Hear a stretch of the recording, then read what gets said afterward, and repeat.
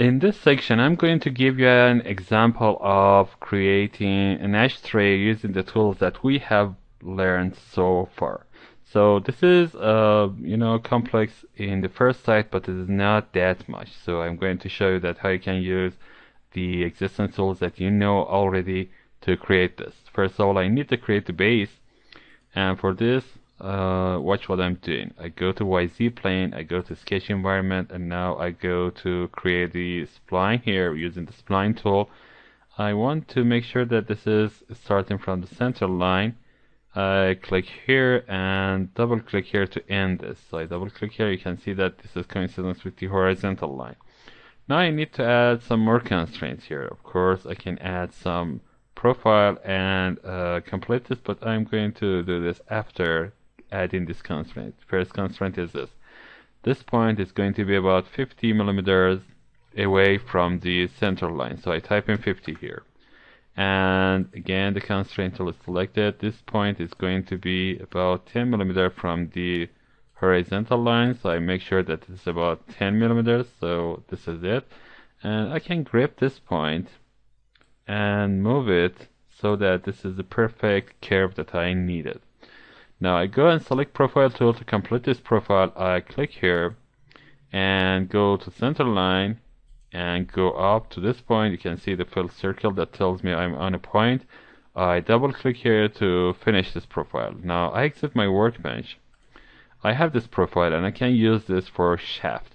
I can go and select the shaft tool from the insert menu sketch base features or from the toolset that is available here. This is 360 degree. The axis is going to be the vertical axis, and now you can see that I have created this shaft, and that's perfect for my purpose. Now I'm going to cut some part of this, so I go to YZ plane to sketch environment. Now that I'm in this environment, I want to draw a part of arc to create here. So first of all, I need to zoom in a little bit and pan down. Select the arc tool here and start here. For example, this is going to be the radius of arc, and of course I can create the radius of arc and select this by selecting the radius of this semi-sphere part. So I go here and make sure that this is about this much, for example 50 millimeters, I guess, and this is going to be the first point here, and now it is going to be about this much. Now I'm going to add some constraint to this, and this is going to be about 50 millimeters of radius. So I type in 15 here, about 50 millimeters of radius, and that's it. Of course it is going to be a little higher, so it should be from the baseline. So I select this and select this. Now you can see this is about 50 millimeters. I want to make sure that about 55 millimeters of distance is there. So I type in 55 and that's it. And I want to have an axis here. So first of all, I need to create an axis like this. For example, the line is going to be selected. First of all, let's go further a little bit and select the line tool. I want to select this and go up, and of course I need to zoom out a little bit. Now I click here, I need to quick trim.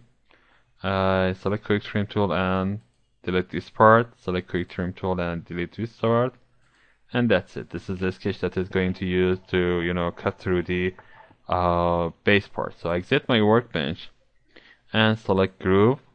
This is the profile that is selected, and this is going to be the axis, and I can see that it cuts through the shape very nicely. Now I know that I have selected an arc for this, and of course I can select the same arc to create the sphere that I need to. So I go again to XY plane, to YZ plane XY, of course. I go to sketch environment, and I'm going to select the sketch that I have used for group like this and create the project 3D. You can see that project 3D will copy the same sketch in my sketch 5 environment. Now I'm going to use this and create the, so exit my workbench first, use shaft tool to create this sphere here. So this is going to be 360 degrees, and this is the sketch that is selected, and this is going to be the axis. So first of all, I need to select an axis. The, z-axis is nice. You can see this is the sphere that I need to have. Now I'm going to cut some of this sphere.